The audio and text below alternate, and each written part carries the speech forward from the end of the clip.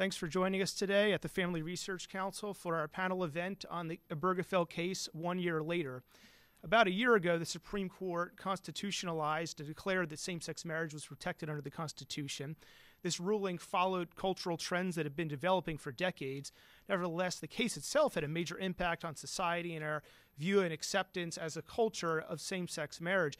We're going to discuss some different implications of this ruling today, some areas the case has impacted matters both more explicitly and implicitly. With us today, we have Dr. Paul Sullins from Catholic University. He's a renowned sociologist and a scientist who studies the family in a way that's far deeper and more in a more expert manner than I could ever do, being a lawyer myself. And so we're going to ask him to comment on the ruling's impact on the family. Also with us is Mark Tooley. He's going to discuss some of the impact on the church and issues theologically related to the church's relation to a culture which now approves of and accepts same-sex marriage. I'm going to discuss some of the legal implications as the third slot on this panel. And after that, we will we'll take some questions and answers and have time for you all to raise your concerns and questions with us. So thanks for being here again. And now I'm going to turn it over to Dr. Sullins. Oh, good afternoon. It's an honor and pleasure to be here. The implications of the Obergefell decision for the family, I think probably one of the best places to begin to address that question would be in the dissents written in Obergefell to this decision itself, particularly Justice Roberts' dissent. And in his dissent, he said that what Obergefell does is not establish new equalities or new rights with regard to marriage, but that it actually changes the core meaning of marriage for American jurisprudence and maybe for American culture generally. And he doesn't go into that too deeply, but he quotes Cicero and he quotes James Q. Wilson, a modern social scientist, both to the effect that marriage is a central institution in society that it forms because human beings are creatures that have instinctive sexual attractions. You may know that. But the attraction that we have to one another sexually is not usually followed by an equally strong desire to care for the consequences that often result from sex relations, that is, children. And so you have people who have strong impulses to engage in sexual activity, not so strong impulses to raise the children that come from that. And so the social arrangement or institution that has developed from time immemorial to handle that is something that is recognizable as marriage. It applies social bonds and social sanctions to make up for what nature lacks, so that children have some chance of being cared for by the ones who brought them into this world. And that has taken different forms in different societies, but that has been more or less the core purpose or meaning of marriage.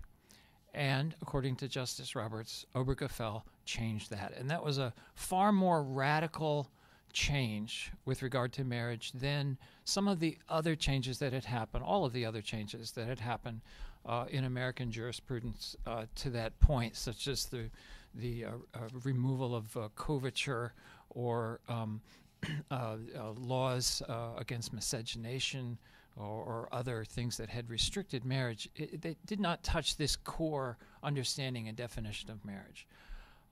So if we go back to the middle of the 20th century, we often date it to the 1960s. It kind of started a little bit before that, but where we have the so-called sexual revolution and we have the beginning of modern changes to marriage, we could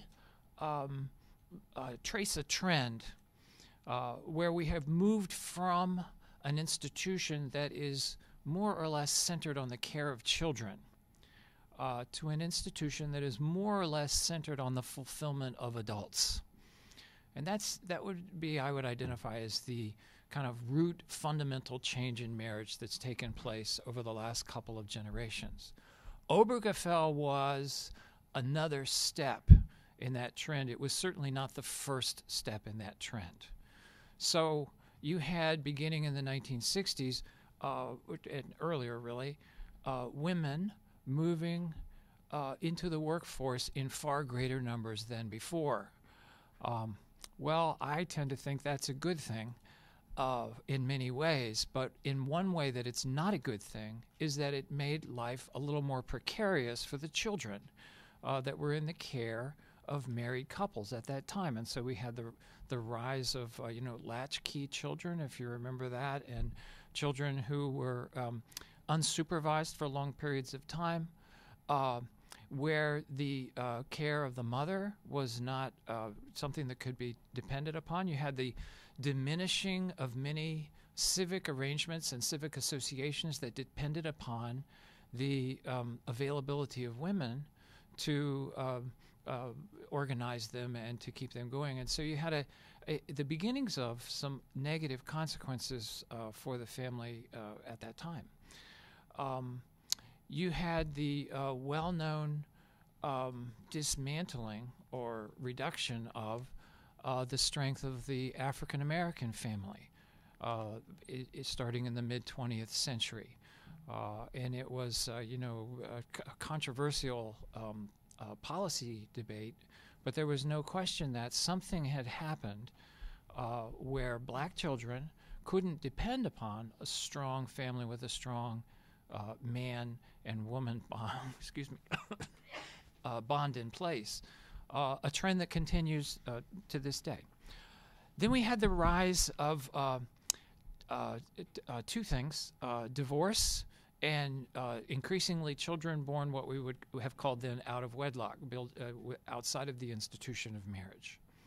So if you think of marriage as something that collects all these things together, that binds a man and a woman and cares them for their children, what you see is the beginning of the unbundling or the dismantling, or if you want to really sound like you're a educated academic, you would say the deconstruction of the institution of marriage. And so you have persons who say, well, I want to have children, but I don't want to bother with being married. So you have, and that diminishes the institution of marriage. Children in those arrangements, despite the maybe integrity and good intentions of the people involved in doing that, typically do not get as much care or the quality of care that children get in what by now we would have to call a traditional or natural or religious-based understanding of marriage. Then you had the rise of divorce. Divorce, when it first came in the early 1970s, was hailed as a new wave of liberation for men and women in troubled conflictual marriages, and that children would benefit from this. And after 2 decades of research, it's quite clear that exactly the opposite is the case. That we have now a generation or two that has been traumatized by the divorce of their parents, that seem to wander around trying to find their way into healthy relationships themselves. We know today that divorce, having parents who are divorced, diminishes the quality of life, not just for children when they're young, but throughout the whole lifespan. Higher mortality at almost any age in the lifespan for children whose parents have been divorced compared to those who have been together. And so then we have, of course, you know very well, the rise of the trend of avoiding marriage altogether, premarital or extramarital cohabitation. And so it's another reduction of the benefits of marriage. Now, cohabitation sounds great, but it's great for the adults. Cohabitations typically end when a child appears. And at that point, they're either upgraded to a marriage, a more shaky marriage than if there had been no cohabitation, or they split up altogether, and you can go into single-parent arrangements from that point. And so I could go on and on about the different steps in this trend, but you see the trend. And so if you now call a relationship that cannot be reproductive a marriage, you're taking the next step. Remember, Cicero said that the premise of marriage was that a man and a woman tend to be reproductive. And because of that, this institution formed.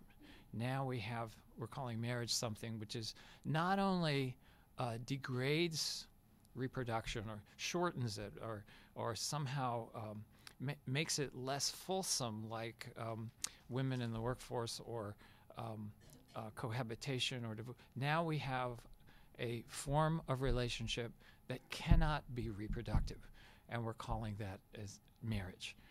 And so some people have said, well, that's the most extreme step of dismantling marriage. Well, it would almost be hopeful as if that was true. I'm not sure what the next step will be, but I think that that's the trend that we're in, and that's what Obergefell has kind of accentuated for us, and that's a situation where we are today, sociologically speaking. Thank you, Dr. Sullins. Before we move on, I want to provide one follow-up question. Have you addressed it before we proceed? I often hear the objection from people when discussing this issue. They say, well, how does this affect me? I really don't see the harm. I don't see how it affects me. It may affect those people, but not me. And they're apathetic or they don't care about it. So how would you address that objection? Sure. A couple of points that I'd make. First, of course, if this person is old enough to have lived before some of these trends in marriage, you'd have to say, well, they don't affect you because you were fortunate enough to grow up at a time before they had occurred. So that's the first thing. But if you look at younger people today, you see lots of effects.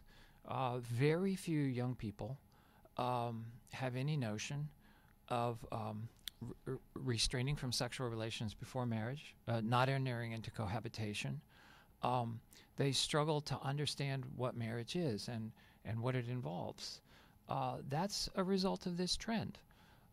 And that's probably going to be accentuated if we go further down this road. So that's the first answer. The second answer is that, if someone is not in the care of same-sex parents, then of course they're not going to be personally affected by that. But I have studied intensely the children who are in the care of same-sex parents, and they do not thrive on many measures nearly as much as children who are in the care of men and women parents. There is a direct negative effect on those children. So I don't have the full answer to that. That's an interesting question, but those are 2 points that I would make. Thank you. We'll have time for questions after we conclude here, but just make sure to make a note of those or jot them down. We'll be sure to address them. Next, we're going to have a little presentation from Mark Tooley. Mark's the president of the Institute on Religion and Democracy. They're an organization that does a lot of great things in many areas, and their focus is really on the protection of Christian orthodoxy, small o orthodoxy, as it impacts public life. And so, Mark, I'm going to allow him a few minutes to talk about the impact of this ruling on the church. Mark, please. We're happy to hear from you now. Yes, thank you, Travis. It's a pleasure to be here with you all. I confess up front, I still have trouble pronouncing the name of the Supreme Court's marriage ruling, so I carefully avoid saying it. I'll just call it the ruling, and you'll know what I'm talking about. But I was asked to address the question of how the ruling has affected America's churches, and my answer is essentially not much and a great deal, and so I'll try to explain that in about 10 minutes, if you'll indulge me. Almost all of official Christianity continues in the U.S. and around the world, continues to disapprove same-sex marriage and affirm sex only within male-female marriage. No major church body has changed their stance since the court ruling, and none are likely in the near future. Several declining old-line denominations had already abandoned traditional Christian teaching well before the ruling.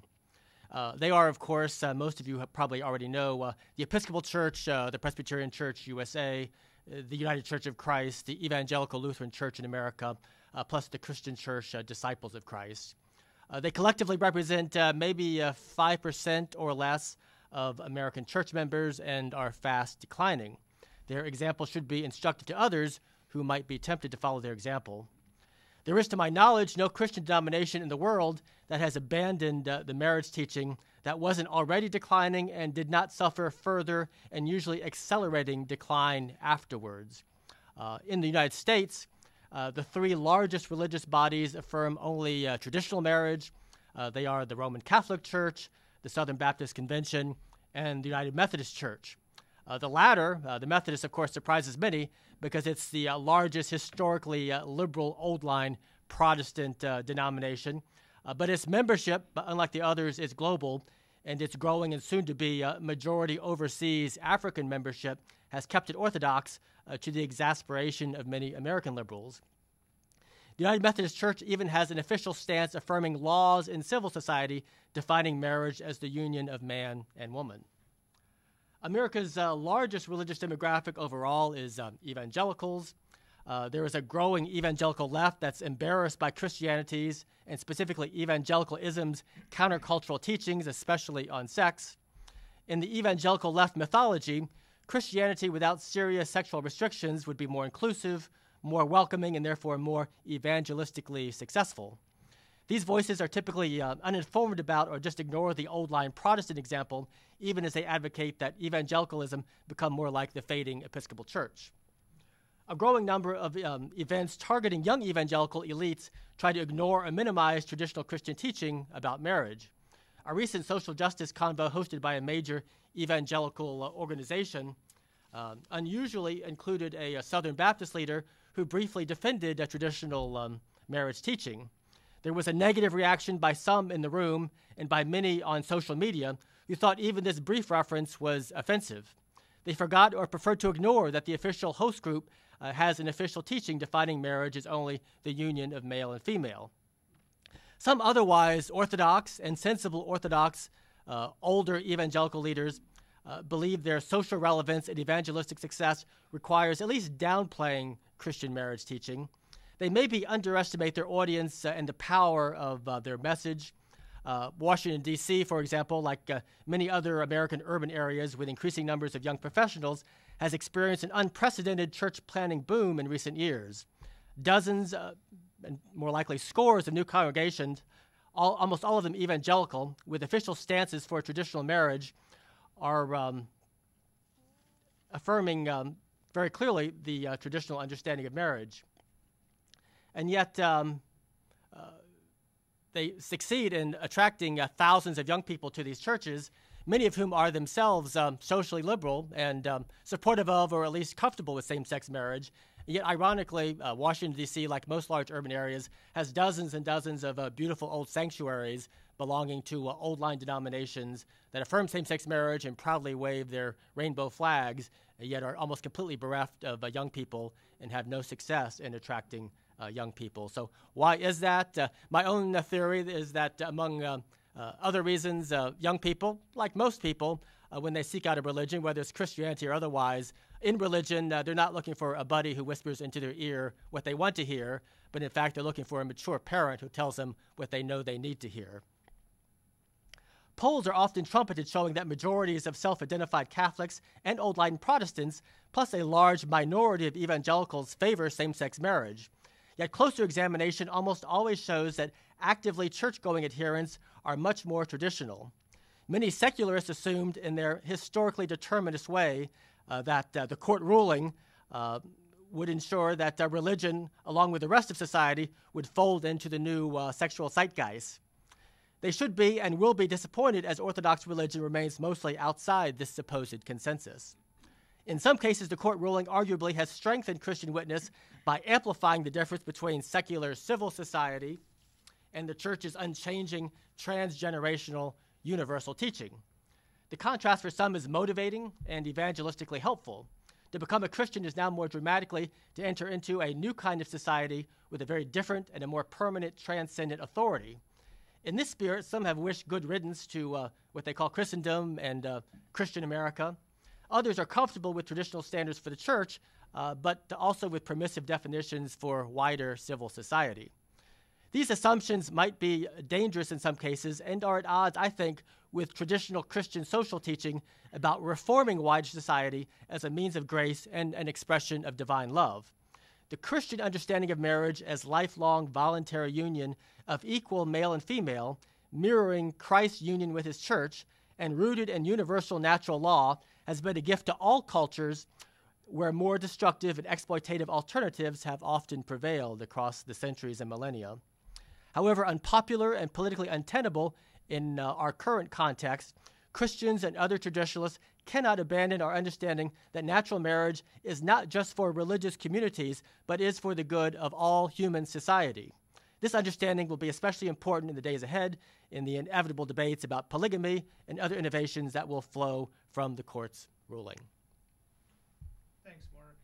Before I jump into my remarks, and you sort of addressed this, but how would you succinctly answer an objection or a question about, well, it's not loving to oppose same-sex marriage, or I have friends who are entering into these relationships. It's not loving to oppose them, and Christians are to be about love. So how would you answer that if you're talking with someone? Well, obviously, the Christian understanding of love is adherence to the Scriptures and the historic church teaching, and to modestly understand that we ourselves as individuals don't have the ultimate authority to decide what's loving and what's not loving, and that we defer to the wider community, whose definition of love, I think, has been verified across the centuries and across the millennia, and which includes the definition of natural marriage. Thanks. And we'll have, like I said before, we'll have more opportunity to discuss some of these things as I conclude. I'm just going to briefly, and just for those of you who don't know me, my name is Travis Weber. I'm director of the Center for Religious Liberty here at the Family Research Council. We focus on a number of issues as we advocate for religious liberty, both domestically and overseas, protecting this right for those of all faiths. In all contexts, when the right arises, a robust definition that we want to see protected as an individual right, human right around the world. Part of that is in the context of sexuality and marriage. The ability of a Christian to continue to exercise their faith and live it out in all aspects of their lives is going to be important, and increasingly important post-Obergefell, as the Supreme Court ruled last year. So the Supreme Court ruled that constitutionally states cannot deny a license to two people of the same sex, and they must recognize such licenses from other states, such marriages from other states. That's what the ruling held. That's the direct legal implication of the ruling, and that's the only hard legal requirement that must be implemented as a result of that ruling. Yet, if you look at the news uproar and ruckus that we've seen in our culture over the last year, you'd obviously understand that things haven't gone away. This hasn't really resolved many of the issues that continue to underlie the debates we're seeing. So obviously there's more here, and Obergefell has in some ways furthered and sped along some of the advocacy group's efforts rather than stopped them. Why is that? I would submit it's because this is not merely a disagreement over what the law should provide or what the Constitution says or should say, specifically in a narrow circumstance. It's not merely a disagreement over what the law should accommodate, how it should be worked out in different situations between people who would say, let's sit down at a table and reasonably discuss how these accommodations should be worked out between balancing interests.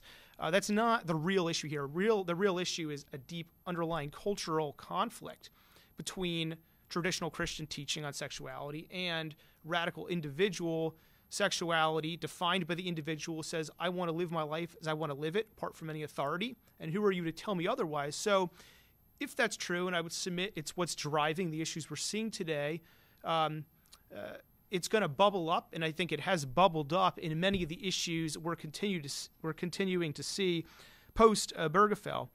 As I said, the ruling merely says that states have a requirement regarding the issuance and recognition of licenses, but those are not the requests and demands we're seeing pushed in the public debate and the legal debate now. What are we seeing? We're seeing when a clerk or a public official says, I want to opt out personally of being part of this process. You can still get your license over here from this person in my office or this person in the next office, thus not denying the issuance of the license itself. People are still getting these licenses, but they have a problem with that clerk even opting out. Why would you have a problem with the clerk opting out? If the issue is the issuance of the license and obtaining the license, why do you have a problem with someone opting out?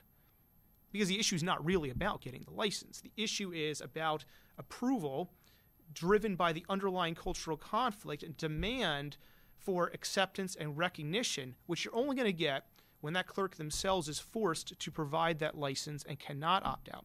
So we're seeing battles over the ability of individuals to opt out of these processes which violate their conscience. These are religious freedom issues. These are issues in which someone says, I need the law to protect me, the ability for me to exempt myself and opt out. And this is rooted in a long-standing understanding of U.S. religious freedom law, going back decades. Under free exercise interpretation, the Religious Freedom Restoration Act, the law is applied to an individual context and says, we're going to apply a high standard of scrutiny to the government's regulation here. And if the government doesn't meet it, this person's individual rights are recognized and the government cannot burden their practice. This can and reasonably should be applied to a situation where a clerk says, I want to opt out of this. Yet these are the battles we're continuing to have. So law is driven by an underlying cultural conflict. The law is often part of the game, but not the total game, the biggest factor in influencing what happens. Years ago, the Boy Scouts won a case up at the Supreme Court level regarding their ability under the First Amendment freedom of association protections to drive their policy based on their faith and not have openly homosexual scoutmasters or troops. They won that case, yet in the last several years, they've actually voluntarily given up that policy and changed it. They had the legal right to continue to exercise their faith and have it enacted in their policies as they'd see fit. Nevertheless, they gave up that right voluntarily, due in large part to cultural pressure. So the cultural pressure driven by this underlying cultural conflict affects how people give up their rights that they have to exercise. So we must protect rights for people who want to continue to exercise them, but their willingness to exercise them must also be there. So where have we seen some of these demands post-Obergefell, which, as I mentioned, the ruling itself has minimal direct legal implications, but much larger, much broader effects on our legal system, driving the demands for acceptance and approval. How are we seeing this? Mainly in the request for non-discrimination laws around the country now, and non-discrimination policies, non-discrimination on the basis of sexual orientation and gender identity, to be enacted in situations which will produce a result of the government saying, no, you cannot exercise your religious freedom. You must be involved in this process, affirming same-sex marriage. So where are we seeing this? Just a few of the instances we've seen even before the ruling and continuing to ratchet up post-ruling at the federal level, the federal executive branch, EEOC rulings, the Department of Justice, Department of Education, federal contracting, a lack of a strong religious freedom exemption in a federal contracting executive order, pressure on even principles under Title VII and typical religious exemptions. There's pressure to compromise those now. The threat of tax-exempt status being revoked that was mentioned or argument last year. And if schools and universities continue to say we want to live out our faith, threats, possibility hanging over their head of revoking tax-exempt status. We're seeing pressure on Congress to enact these policies, in the military, throughout federal court decisions, at the state level, magistrates and judges being disciplined, sometimes for merely speaking out and declaring hypothetically they would not be part of a same-sex marriage ceremony. Public employees fired at the state and local level for living out their faith regarding traditional Christian teaching on this issue. Small businesses, we know of these cases in which wedding vendors and those serving the wedding industry are affected.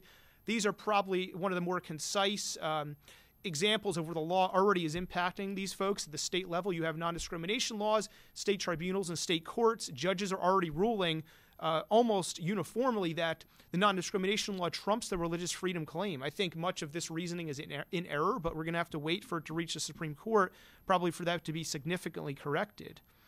Other folks who have a nexus with the government, organizations, church organizations, schools, anyone with a involvement with the government, a point of connection with the government, is being affected. And the government's saying, in essence, we're going to hang this over your head, and if you want to continue to do business with us and have the privilege of this public recognition, You must not discriminate on the basis of sexual orientation or gender identity. In the government's word, what they're saying is your Christian belief and the ability to live that out is not as important as our view of fairness, equality, imposition of our norm of sexuality on you. And again, this is all driven from a cultural conflict between these issues. So how specifically has this been happening even more recently? The drive in many on the part of many advocates is to equate Christian teaching with on this issue with racism. Christian churches, their line of reasoning goes, once we're racially discriminatory, that's been corrected, and they really believe that one day Christian churches, by and large, will not discriminate on the basis of sexual orientation, will not live out their faith in this area anymore, will come to see the light and no longer live out their faith this way. And they're proceeding along this line of reasoning. The Bob Jones case from the 80s that reached the Supreme Court is a telling example. In that case, the Supreme Court said that a university could not retain its tax-exempt status and hold on to racially discriminatory policies, and that's going to be the authority on which advocates rest their case. If they can equate this with racism, they can rely on that case legally, and in the mind of the public, they have a strong case, of course, for people who don't understand that these are not the same thing whatsoever. So that's going to be their push. You can see it recently in the case of Mississippi. Mississippi enacted a law which provides exemptions for those who don't want to violate their conscience when the government forces them to be a part of these ceremonies. So the Mississippi law exempts all sorts of actors who would be providing licenses or being a part of same-sex marriages, businesses, and folks in the public square. It exempts them from this. And the law actually explicitly says this can't be used to otherwise interfere with or deny the provision of a service which would be offered.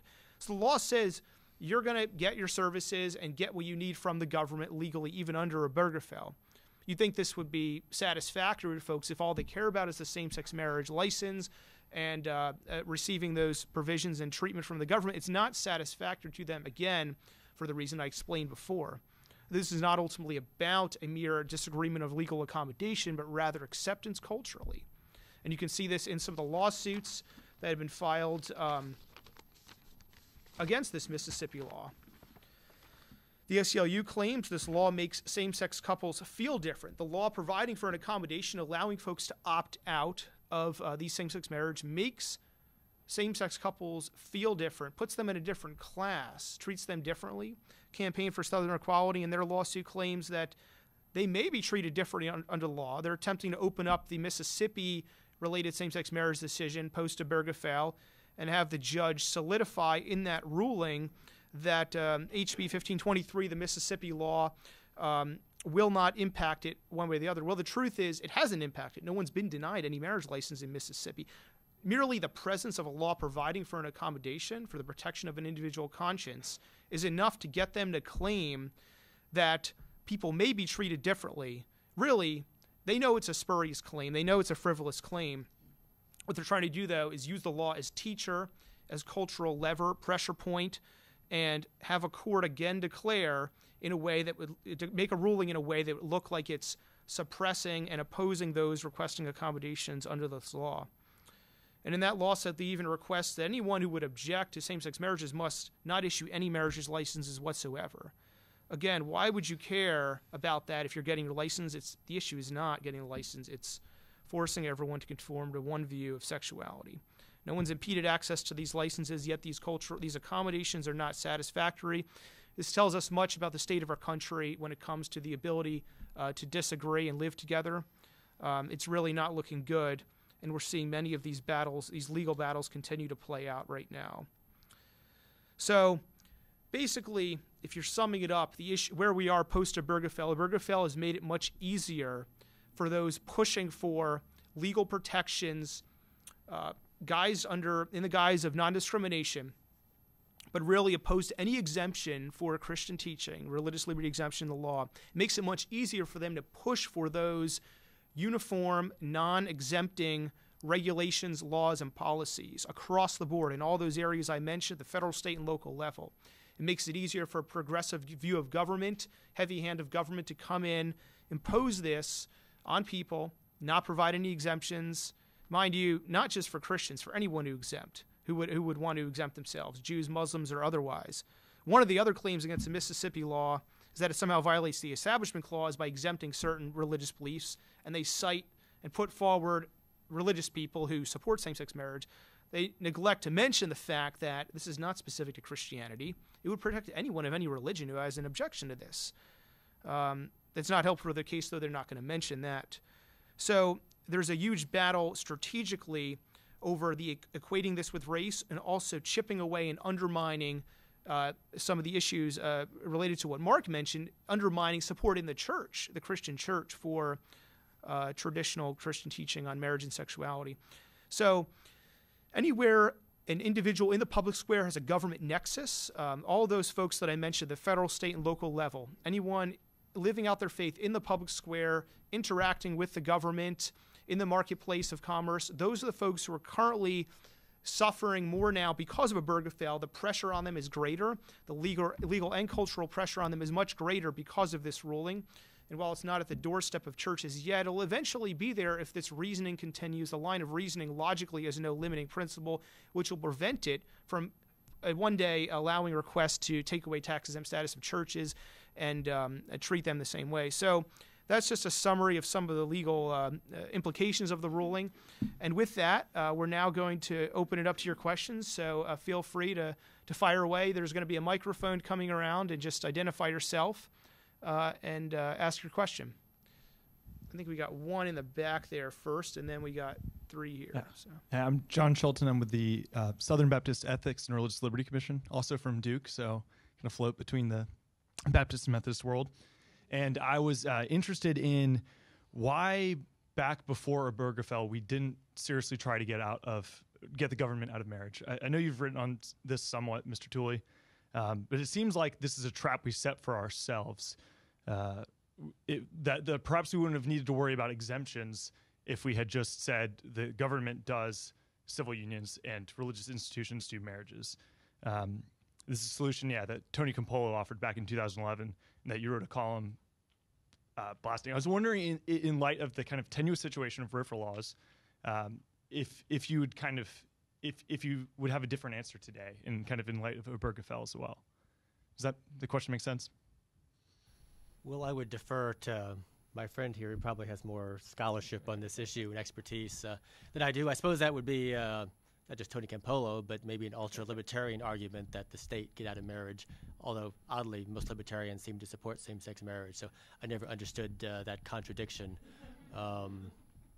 I would just argue maybe in some ultimate ideal sense, perhaps that would be desirable. I'm not sure that it would be, but marriage is so rooted in civil law, dating back to early common law, I just think it's too late and unrealistic to think that you could extract the state from the definition of marriage. And I don't think that would be in sync with historic Christian teaching, although, again, I defer to the Catholic priest sitting next to me. But I think that the church, universal, whether Catholic or Protestant or Orthodox, would affirm that the civil state has a responsibility to affirm and defend male-female marriage as for the benefit of the larger society and especially for the benefit of children. Would you agree? Well, I'll give you, in a nutshell, the Catholic view. And just to clarify, I am a Catholic priest. I'm also a married Catholic priest, so I have some expertise on this. And a graduate of Wheaton College, so I can speak to the evangelicals here. But I think that Jesus, Catholics teach, elevated the natural institution of marriage to a sacrament. That is a part of our understanding of our relationship with God, and St. Paul kind of expands on that and says marriage actually exemplifies the relations of the Trinity in some mysterious and mystical way. So understanding that, Catholics don't think that government can make marriages understood by Catholics. In other words, we observe or witness sacramental marriage, which only can occur between Christians, right? We would say between Catholics witnessed by the Church, but we recognize other forms that express that sacramental character as well. Governments can't do that. What governments can do and must do is to regulate the consequences of those decisions and the formation of those relationships for the common good of society. That's all governments do. Now, two people can enter into a natural, non-religious contract of marriage and can form that kind of relationship. They can't enter into what we call the covenant of marriage. In a contract, you agree to do certain things, the other party agrees to do certain things, and you build your life together.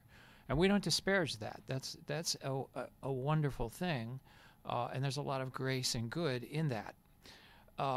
Benefit for children, benefit for the people involved. But in a covenant, you don't just make a contract with someone. You give yourself to that person, and they give themselves to you. And our understanding of what Jesus taught is that in that moment, those two persons become in some way one, right? Their ontologies become a single ontology. And that's why Catholics don't even recognize divorce. Just to give you an example of how distinct we are, right?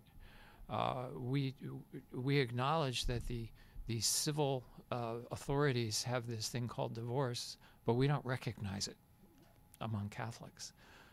And so in the same way, I think same-sex marriage, we're going to recognize that, well, yeah, the civil authorities in their kind of ignorance or lack of learning about spiritual truths are going to do this thing. We're not going to recognize it because it doesn't rise to the character of marriage as we understand Christ has established it. Okay, I think we had three more hands that popped up. One up front here. And then we had, there was, we'll get to everyone. Yeah. Okay, I'm just, name is Dave Onsbach, I'm just an individual. My question is sort of a general one, so forgive me.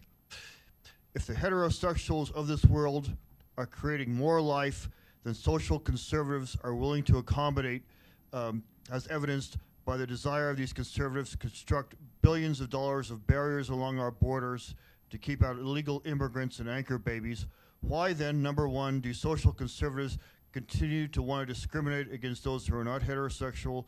And two, why do they continue to oppose spending a fraction of that amount on family planning and birth control programs which aim to create fewer kids on welfare, illegal immigrants, and anchor babies in the first place? Thank you.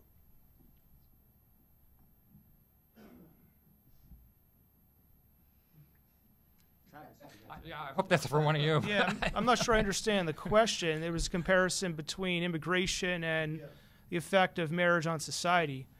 Exactly. Yeah. It's primarily about sexual orientation in general, rather than and procreation in general, rather than marriage specifically. Yeah, I'm not sure I can answer that. I think that in essence, we're addressing the impact of this as a truth on the good of society, which we're addressing, we're prepared to address. We're not getting into immigration matters. We don't have a position on that. So that's that. So I think we had several other questions here. Hi, I'm Penny with CNS News. The argument for the people that support same-sex marriage on the reproductive level, they say that, well, what about all the people that are older and get married? What about all the people that decide not to have children? What about people who decide to adopt? So how can the essence of marriage as an institution for children, how can that be made more clear, do you think, than we have made it? Because there's that strong argument on the other side about that reproduction just happens to be part of what happens when men and women get married, that they can reproduce. Thank you. When two people have sex, they don't always produce a child, right? Sometimes it happens, sometimes it doesn't. But it is prudent for us to be ready for those instances when it occurs, and for them to be ready for those instances. Not only prudent for them, but it is essential for that child. And so, yes, not every sexual relationship is going to produce children all the time. And some of them we can reasonably expect are never going to produce children. But as a general matter, the social arrangement or the social institution of marriage should be constructed in such a way so that such children as do happen to occur are cared for as best as can be done. So that's the basic logic of that. The other thing to acknowledge, of course, is that even though children, we say an openness to children, is an essential part of the relationship of marriage, it's not the only benefit or the only good in marriage. Married people who want children but never acquire them, nonetheless, have many possible goods in their relationships. They help to fulfill one another as persons and help to provide companionship and a complementary understanding of the world.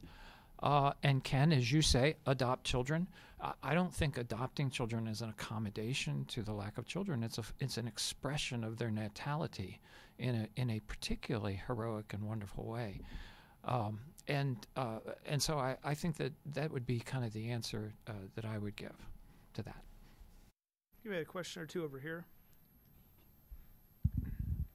Al Milliken, AM Media. I was interested if anyone knows the churches that were named as far as, accepting the LGBTQ community and performing same-sex marriages. When it comes to monogamy and say, if you're welcoming and affirming a bisexual, and how are they teaching and practicing as far as a bisexual entering into a marriage contract or covenant, as far as their view, as far as how that plays out in a marriage? I'm not so clear on that, and I'm not sure. I'm just curious if anyone knows how that's actually happening now in our churches.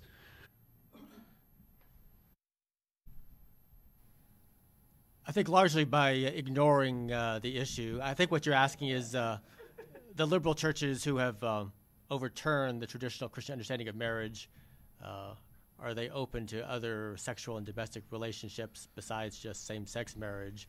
And I think they've largely kept that vague so far, to my knowledge. But inevitably, the march will be, how can you insist upon monogamy in a same-sex marriage when others may have a preference or orientation for other arrangements that are just as pressing and also a justice issue? So you raise a legitimate question that hasn't been fully answered yet by the Episcopal Church and the Presbyterian Church USA and by others, but they will be getting around to it inevitably.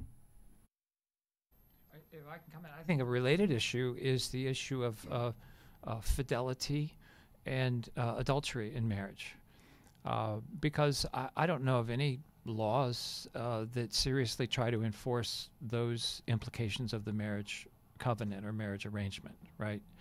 In fact, we think that's probably an intrusion somehow if the government were to try to enforce that.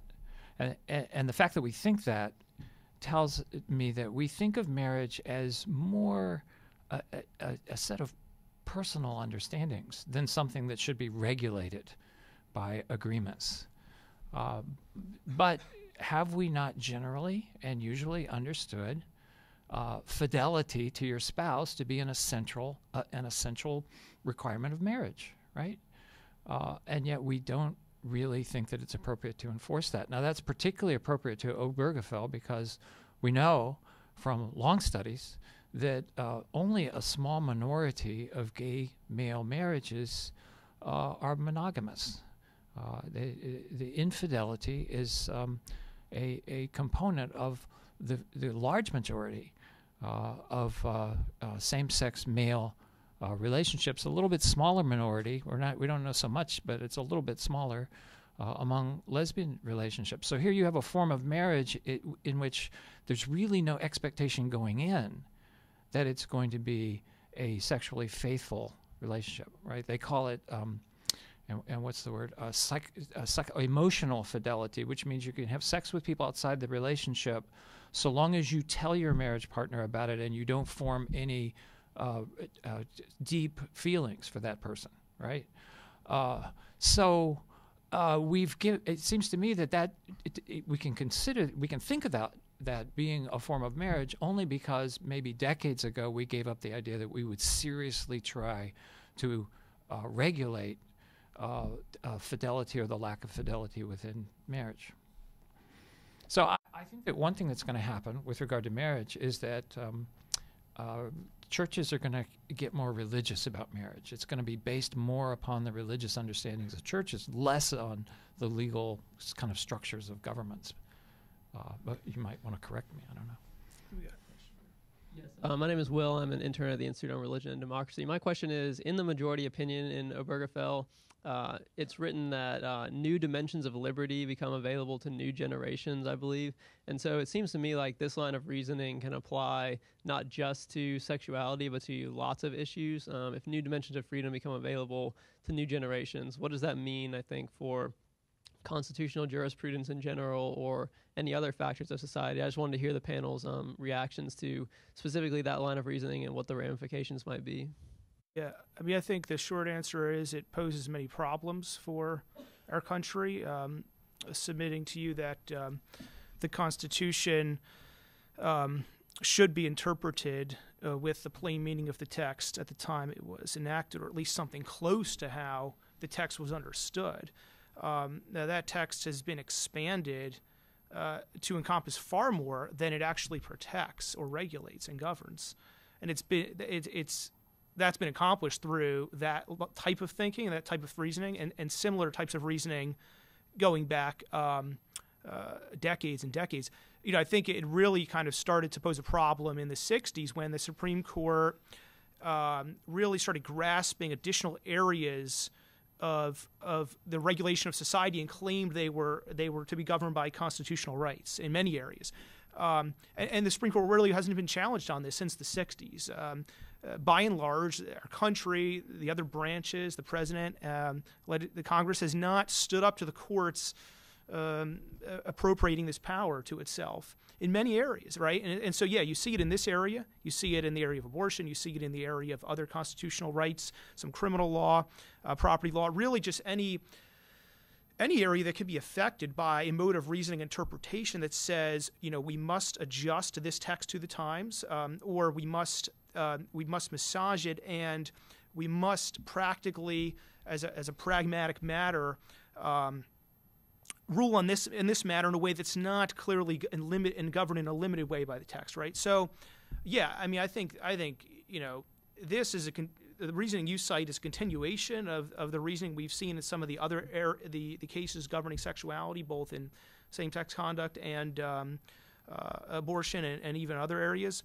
But you see it flowing throughout many areas of constitutional governance, and indeed not even limited to constitutional individual rights, but rather other constitutional issues. And I think it's sort of infected the court's thinking in a big way, both in terms of expanding and really massaging the text, but also grabbing power from the other branches in a way that has not been challenged. And this leaves us with a dictatorship by the court in practice. And so, yeah, I mean, I think that's a long-term, it's developed over the long term. It's going to have to be corrected. We have to be persistent in correcting it.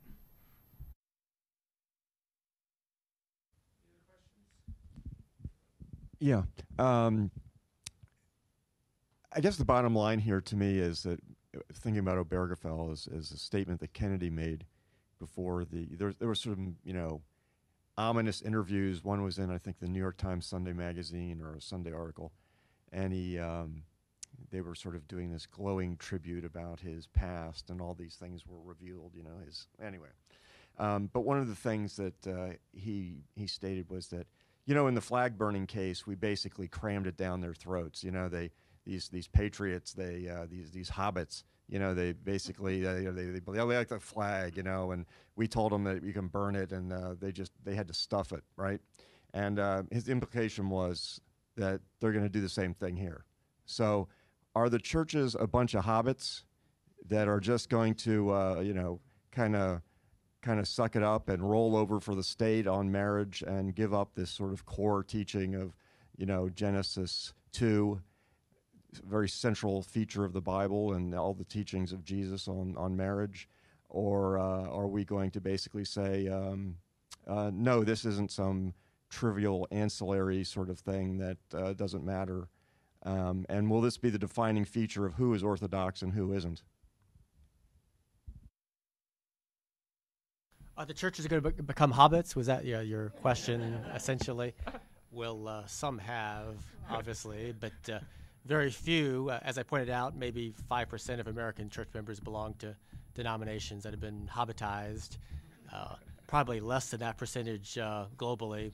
So the only churches that have compromised their definition of marriage have really been already declining liberal Protestant denominations in North America, Northwest Europe, Australia, New Zealand, and that's pretty much it. So I've been not surprised, but still it's pleasant to consider that the rest of Christianity, even in North America, has largely, at least officially, held firm to the traditional understanding of marriage. And if anything, the pushback from secular culture has reconfirmed their stance, which doesn't mean there's not a lot of squishiness on the edges. I mentioned a growing number of evangelical or pseudo-evangelical events that seem to want to either avoid the issue of marriage or to push the envelope on marriage. But in terms of official church teaching, I think it's going to remain overwhelmingly Orthodox.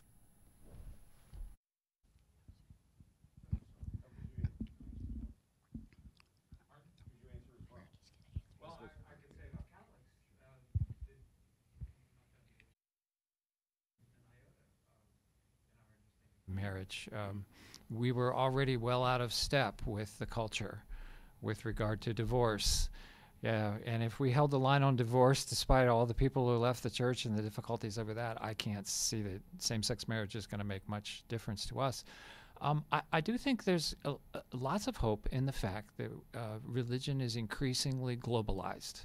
You know, most Protestant denominations started as national churches, and to the extent they are national churches today, they go back and forth depending on political leadership, much more than those that exist in a number of different nations. And you can see the religious groups in America that are part of a large global consensus just aren't going to give in on this issue. I mean, in Africa or in most of Asia, this is not even on the table for discussion.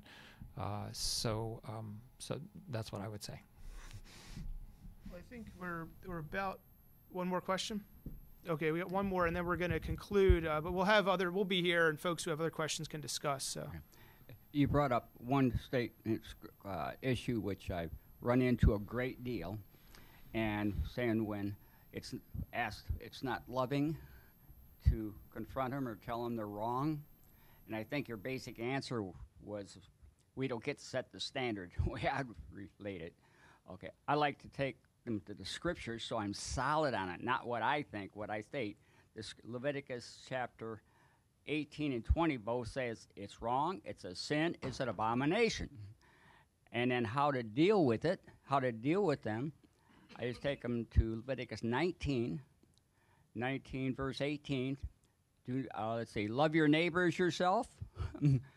That's an answer. And how to it? 17 defines that. Do not hate, in other words, love. Do not hate your brother in your heart. Rebuke your neighbor frankly. It says that's what the definition of it is. And then if we don't, the sin of omission is there, that you do not share in their guilt. If we do not rebuke them, we are sharing in their guilt of what they're doing and not quoting what God's word says. Okay, well, thanks for that comment. I think we're going to. Did you have a reflection? Okay. Yeah, I think we'll conclude on that. I'll just provide a closing, comment on that. I think one of the things we haven't mentioned in terms of the religious liberty issue being ongoing, and it's going to continue, is we fight that in the legal world, the policy world, and the public square. But these things are driven, as I mentioned, by that cultural conflict, and the cultural conflict over the long term, going to depend on individual relationships, the ability to express truth and love to neighbors, friends, family members, those in our spheres of influence, those we're in contact with. And I know in my heart, everyone knows in their hearts, whether we're seeking that person's best, whether we love them, we're not compromising the truth, but we are seeking their best and continuing to try to share the grace of God and the truth of God with them. Seeking that for that person with a heart of love, not compromising the truth, is key to ongoing long-term relations, which will drive the cultural outcome of this. And that's our duty as Christians too.